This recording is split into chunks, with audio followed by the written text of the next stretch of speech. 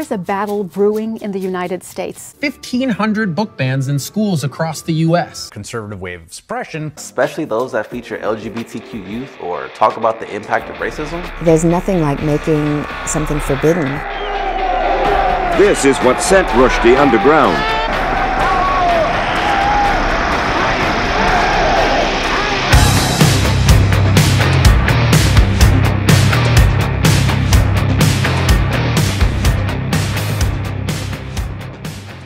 Banned Books Week is a global phenomenon. It's become a global phenomenon, and it is an event that celebrates the freedom to read and the right to expression and the freedom to consume literature, inform ourselves, educate ourselves, access knowledge, and ultimately shape ourselves and shape society, bringing the literary community together to fight censorship. And this year, Banned Books Week feels especially important because more books were banned in US schools in the last year alone than in the previous 3 years. So something's going on in the last year. Censorship is becoming an escalating problem in the 21st century. It's always been there. It's never gone away, and by the looks of it, it's not going to go away anytime soon. Why does it still happen? Well, because people have always pushed back against social progress. Because people are afraid. They make up excuses. They call it propaganda, they call it obscenity, they call it left-wing drivel, they call it woke politics. They'll call it whatever they want to spin the narrative and make it seem like these are books that don't belong in classrooms, that don't belong in schools, don't belong in libraries, don't belong in readers' hands. By suppressing knowledge like that,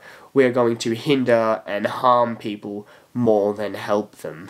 Right to expression and the freedom to read are absolute foundations for modern Western society, and yet we're still talking about suppression and censorship because it's still happening. It's still happening in the 21st century. We're still seeing people being denied the right to read books, denied the right to express themselves, denied their access to knowledge. We should be opening up people's opportunities to learn about anything, whether it be history, whether it be fiction, whatever it is that someone is trying to access. And yet there are still people censoring and challenging and banning books in schools, in libraries, even still in countries, because they are obscene, because they challenge ideas, because they are propaganda. A bunch of reasons that really don't make sense. Without access to these books, students can't develop critical thinking skills. Young people can't learn about themselves and their identity. They can't express themselves in the real modern world. We should be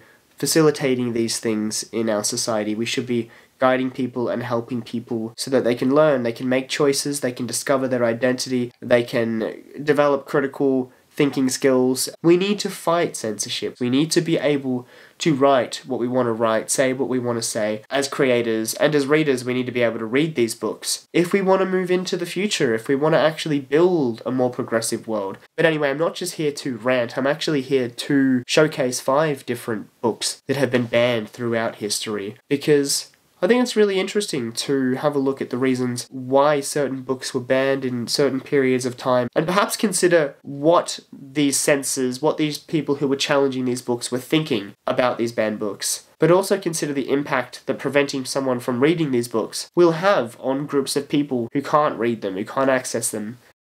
The first book we have is The Picture of Dorian Gray by Oscar Wilde. When this book was first published in 1890, it was met with uproar for being homoerotic, full of immoral influences, and suggestive, whatever that means. Much of this was actually directed at Wilde's own homosexuality, rather than the themes that were in the novel. It was described in the Daily Chronicle in 1890 as having one element which will taint every young mind that comes in contact with it.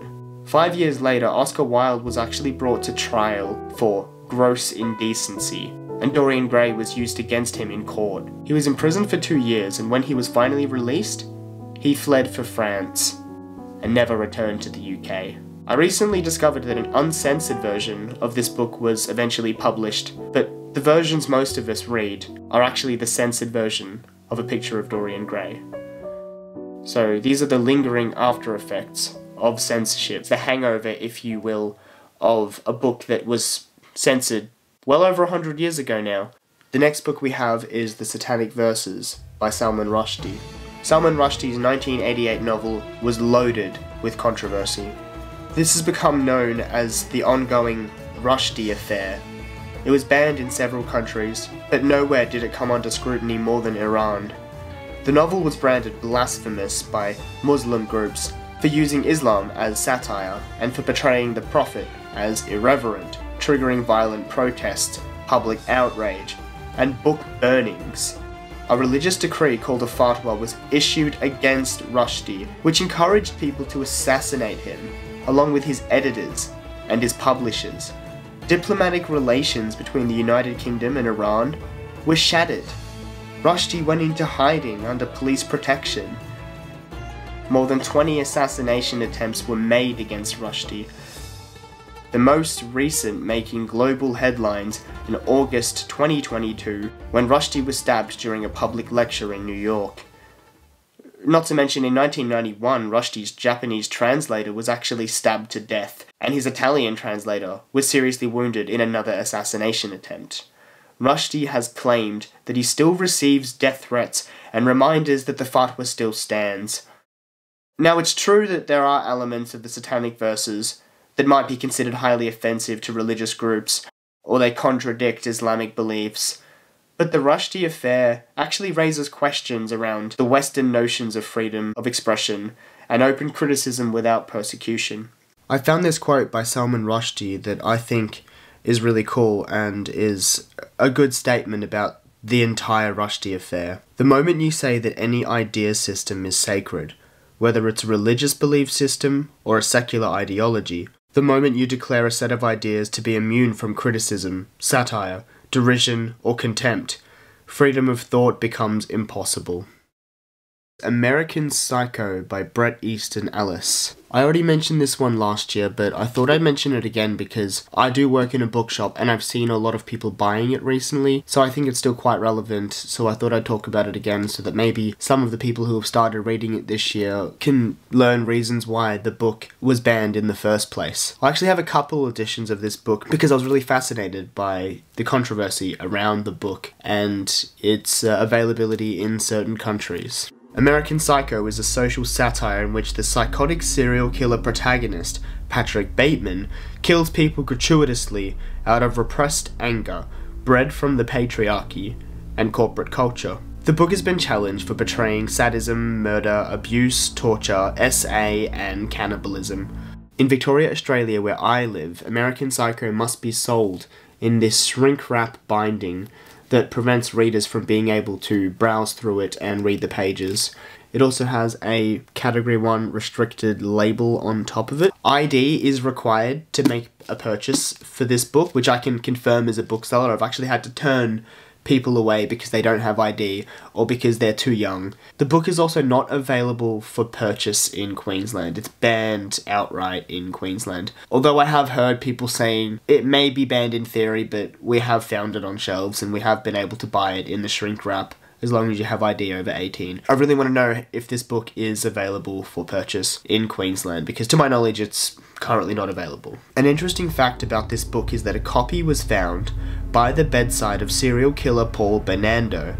So it's alleged that the book could have actually encouraged him to murder people. Some people consider this book a red flag book and they view it as a misogynist novel that celebrates violence instead of an over-exaggerated postmodern satire that discourages toxic masculinity and violence. While the book may have merit as a commentary on society, and it is a good example of writing straight from a character's internal monologue, restricting it from young readers makes sense, since the themes may be distressing to read, and may even have the potential to contribute to the dangerous incel culture amongst youth men. While I want to say that if a young reader feels mature enough to, decide they want to consume something, they should be able to, this actually raises the questions about young people being able to make the decision to handle such distressing, potentially even traumatic content that could have negative effects on the reader.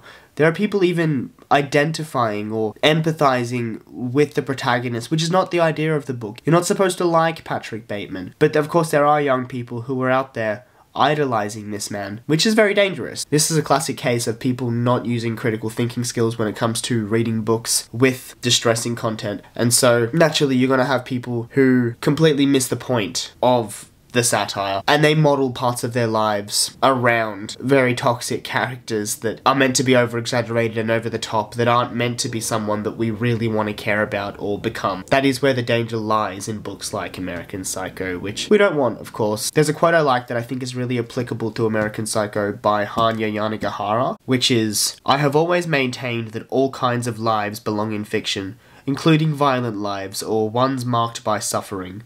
Extreme lives, in other words. But extreme lives are all around us, every day, and fiction must reflect them too." This next book is The Kite Runner by Khaled Hosseini. The 2003 novel, set in Afghanistan from the fall of Afghanistan's monarchy to the Soviet invasion and the rise of the Taliban, has been on the American Library Association's top 10 list for challenge books in 2008, 2012, 2014, and again in 2017. Reasons for its challenges include its supposedly offensive language, sexually explicit material, depictions of homosexuality, religious viewpoints, violence, and out of fear that it might inspire terrorism or promote Islam. Most of these bans happened in schools and libraries across the United States. The book has been pulled from curriculums and shelves across the country by teachers, librarians, and parents, fearing the book will have a negative influence on young students. One county disapproved of teaching the book in classrooms because apparently schools are supposed to teach sex education from a harmful, abstinence-only perspective. Some parents have expressed concern that the SA scene in the novel could cause students who have experienced abuse further trauma.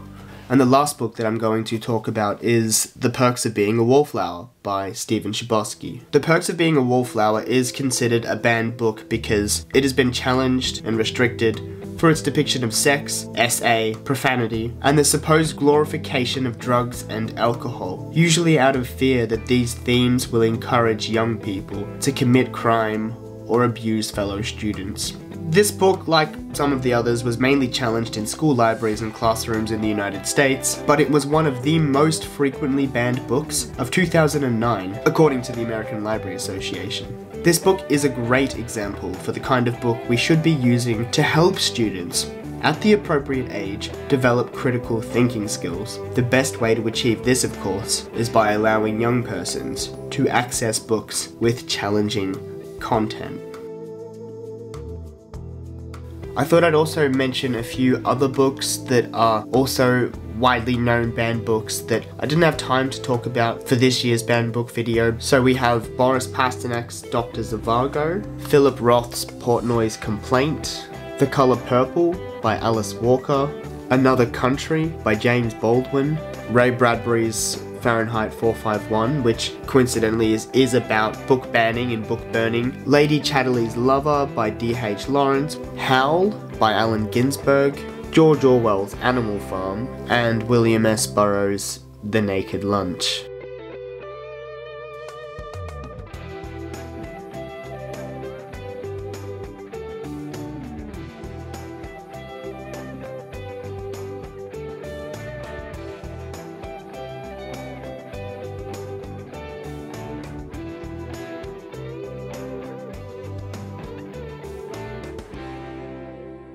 So that's all I have time for now, but I hope you enjoyed hearing me talk about these banned books, because I'm pretty passionate about banned books, because they're something that I started looking into really deeply while I was still in uni studying writing and editing and publishing, and I came across the concept of banned books and I thought, hey, that's really interesting, I don't hear enough people talking about this, let's start reading banned books, let's read the classics, let's read why these books were controversial and learn from them and develop critical thinking skills. And I think some of these books are really essential when it comes to understanding history, understanding literature and classics, understanding social progress and how we've ended up where we are, which, according to this video, is not very far because we still have censorship and the suppression of reading to this day. If you get the chance, pick up a banned book this week and give it a try.